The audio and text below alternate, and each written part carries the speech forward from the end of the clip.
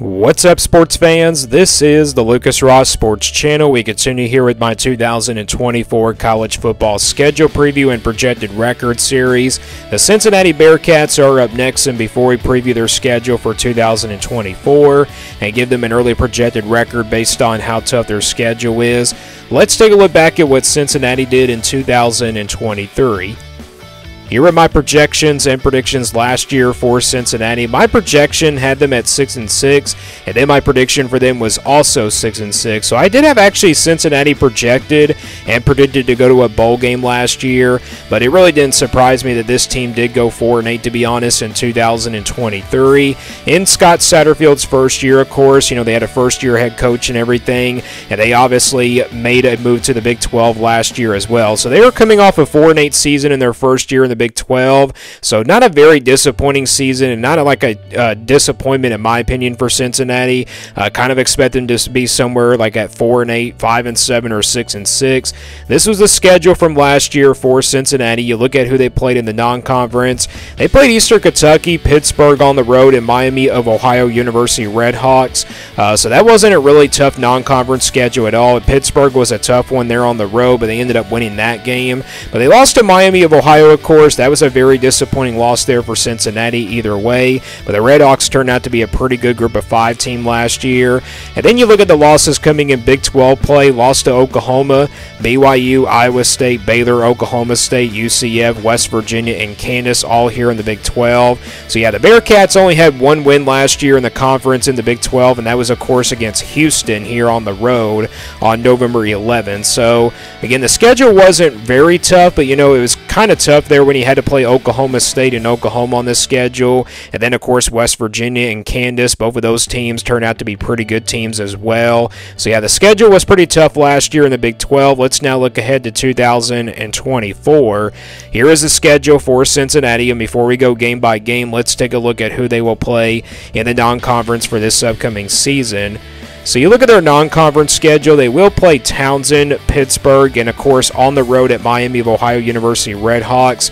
So the non-conference schedule pretty similar to last year. Instead of Eastern Kentucky, though, they will play Townsend here in the season opener, and then of course Miami of Ohio University Redhawks in a rematch from last year. This time it will be on the road, so that's kind of like a revenge game there for Cincinnati.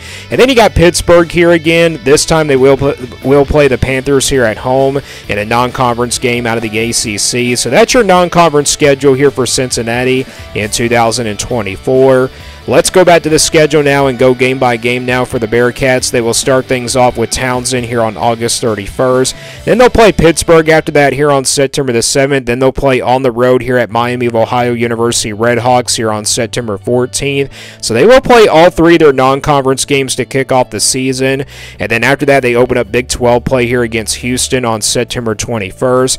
Then it's on the road at Texas Tech here on September 28th. And then you get a bye week here. Then they'll get a bye week, I should say, here right after Texas Tech before playing UCF here on the road on October the 12th. So they got back-to-back road games there with Texas Tech and UCF, but the good news is they get a bye week in between those two road games. And then they'll play Arizona State here at home on October 19th, then on the road at Colorado on October 26th, and then in the month of November, they get a bye week before playing West Virginia at home here on November 9th, then it's on the road at Iowa State on November 16th, then on the road at Kansas State on November 23rd. So back-to-back road games here and back-to-back weeks this time against Iowa State and Kansas State, and then they close things out with TCU here at home on November 30th. So that is the schedule for Cincinnati for 2024. This schedule is not very tough. It's a tough schedule for Cincinnati, but either way, it's not really that bad, and it's not horrible for the Bearcats. Compared to last year, I think this is definitely a more easier schedule for Cincinnati. You look at the reason why it might be easier just because they don't play Oklahoma State, they don't play Kansas, they don't play Arizona, and they also don't play Utah. So you don't have to play those four teams. They don't have to play Baylor, which Baylor is not going to be overall that good of a team. And plus, with Texas and Oklahoma now gone to the SEC, the Big 12 could get a little bit easier for Cincinnati. But again, this schedule is not very bad at all for Cincinnati for 2024. So let's now get to the projection here for the Bearcats for the upcoming season. This is the scale I use here for my projections. If it's a 1% game in the red, again, that percentage is counted as an automatic loss, and then your 20% games here in the orange will be games where Cincinnati will be about a couple touchdowns of underdogs, and then your 40% games here in the yellow are going to be games where Cincinnati will be a clear underdog game by about a touchdown, and then your 50-50 games will, of course, stay in the white. Games I think can really go either way, and then your 60% games here in the purple will be games where Cincinnati will be favored by about a touchdown, and then your 80% games here in the blue, they'll be favored by double digits and also by a couple touchdowns as well. And then your 99% games here in the green are pretty much your easy wins and also your automatic wins there in that percentage. So we'll start with the easy wins and also the automatic wins here for Cincinnati on this schedule for 2024. You got one easy win, and that's Townsend here on August 31st.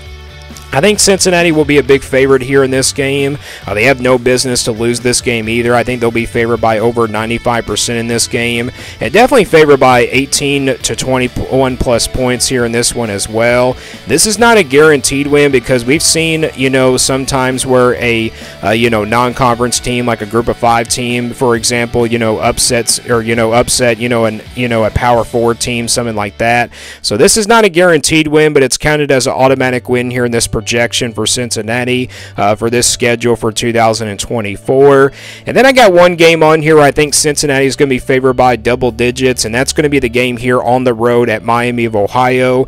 And I know the Redhawks beat Cincinnati last year. It should be a game that's in the purple, but I'm going to stick with it here and put it in the blue for right now. Miami of Ohio might not be the same team as they were from last year. They probably lost a lot of production from that good team that they had, so I don't really know. I don't really study the group of 5 teams that much. But I think Cincinnati will be clearly double-digit favorites here in this one by 10 to 14 points, somewhere in that range. So I think Cincinnati will be favored here by 10 to 14 points against the Redhawks here. So those 2 games are not guaranteed wins, but we count these as wins here. The Townsend game is pretty much an automatic win, and that Miami of Ohio game, it's not an automatic win, but we still count it as a win either way here in the blue. So, and then you look at the rest of the schedule. There's not really any other games on here where you can favor Cincinnati by about a touchdown. So let's skip over to the games now where I think Cincinnati will be an underdog in. I don't have any automatic losses on here for Cincinnati, but I do have one game on here where I think Cincinnati is going to be a double-digit underdog by 10 to 14 points, somewhere in that range. And that one game is going to be on the road here at Kansas State. So I think Cincinnati will be a clear double-digit underdog here against the Wildcats. In my opinion, this is probably the toughest road game here on this schedule for Cincinnati. Again, they don't have to play Oklahoma State. They also don't have to play Utah, but you have to play Kansas State here on the road, which I think is going to be their toughest road test here.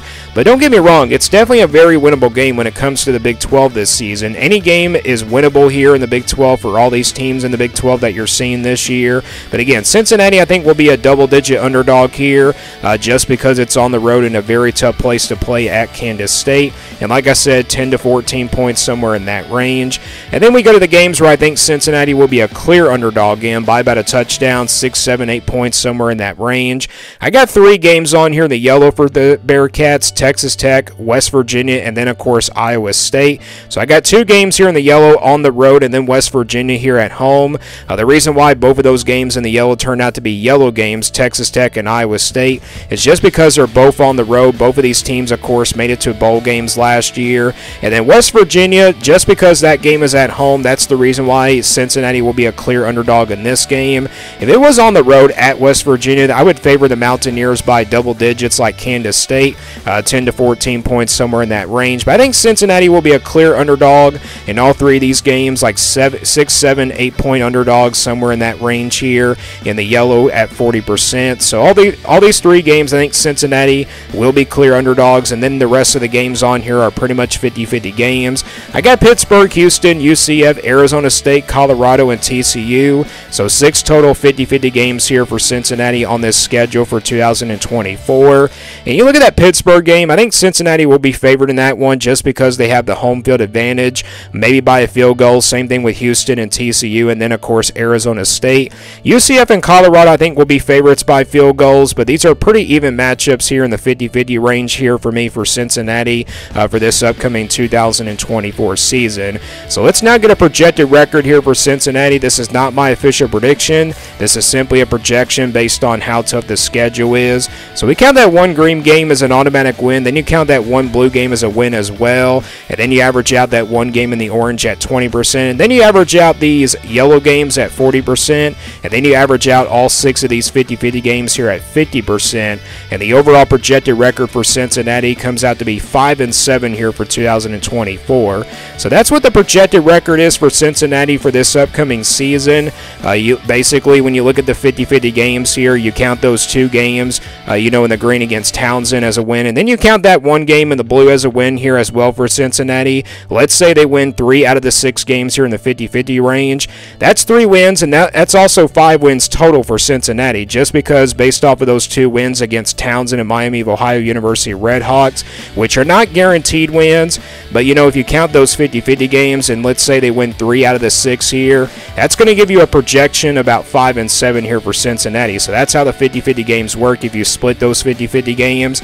I can definitely see Cincinnati definitely making it to a bowl game this year, but if they go 4-8 or maybe like 3-9 or worse, Cincinnati definitely, that's going to be a very disappointing season in Scott Satterfield's second year. But I do expect continuing, I do expect Cincinnati to continue to improve in the Big 12 this year and also for years to come as well. But a 5-7 projection here for Cincinnati for 2024. Give me your thoughts on this Cincinnati team down in the comments below. What do you think their projected record is for 2024? Let me know down in the comments below. Thanks for watching this video, and stay tuned here for more sports content videos on my Lucas Ross Sports channel.